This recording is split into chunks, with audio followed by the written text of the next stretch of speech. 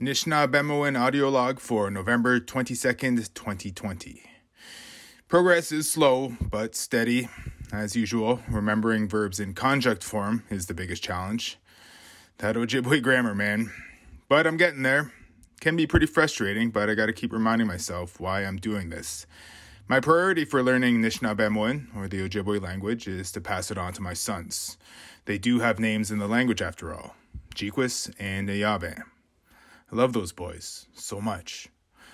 Also, as an Anishinaabe person who makes a living using the English language, I kind of feel like it's my duty to devote just as much time and attention to my native language.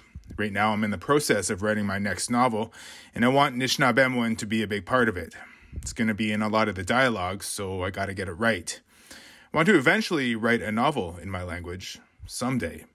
It's a huge job, and who knows if I'll ever have the skill to do it. But that's why I'm making these recordings, to document the words and lessons I'm picking up along the way, and also to keep myself accountable to my culture, my family, my community, and our stories. They say that Ojibwe is one of the only indigenous languages that'll survive into the next century. I don't know who they is, but that fact has been hammered into my brain over the years. Some community dialects of Anishinaabemowin are already dying, or dead. It's a tragedy. Makes me pretty damn angry. This country is responsible for that. I don't speak my language fluently because Canada beat and shamed my ancestors out of speaking it and passing it down. But I gotta remind myself not to get too mired in these bad feelings. I'm still gonna talk about them though, because that's an important part of this journey. Anyway, here are today's words. This is stuff I'm gonna use in the next novel. The word for blueberry is mean. The plural, blueberries, is minan. It's an inanimate noun, so there's going to be an important scene later in the book focused on blueberry picking, and I have to remember that bit of grammar. Blueberry is an inanimate noun. The verb to pick blueberries is minke. Nui minke means I'm going blueberry picking. Ngi minkeme means we picked blueberries. Minkenda means let's pick blueberries.